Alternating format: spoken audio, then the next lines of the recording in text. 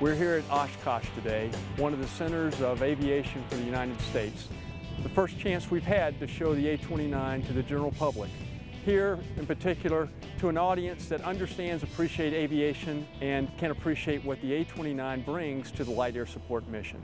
A lot of people in the U.S. Air Force have seen the T-6, have seen the AT-6, but they've never had a chance to look at, touch, feel, open panels of the Super Tucano.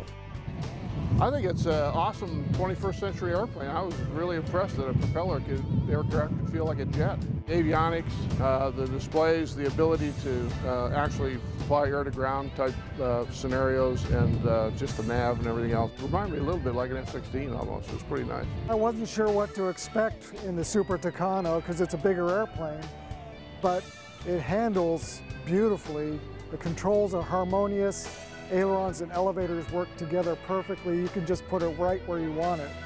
And it really feels like a smaller airplane. It doesn't feel that big, except when you're on the ground. That's when you really notice the difference. The airplane was designed for the mission that we're competing for with the LAS contract. It's great to be able to let people ask some detailed questions about the clean sheet design for an airplane that was designed to operate off of austere airfields.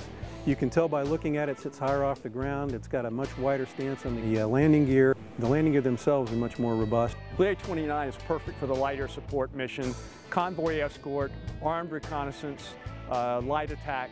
It's designed for that mission from the ground up, and certainly veterans that walk by the aircraft recognize that right away. Many of them ask me if this isn't a descendant of the A-1 Sky Raider from their experience in combat in the past. But if you look, this airplane was designed for this mission from the very ground up.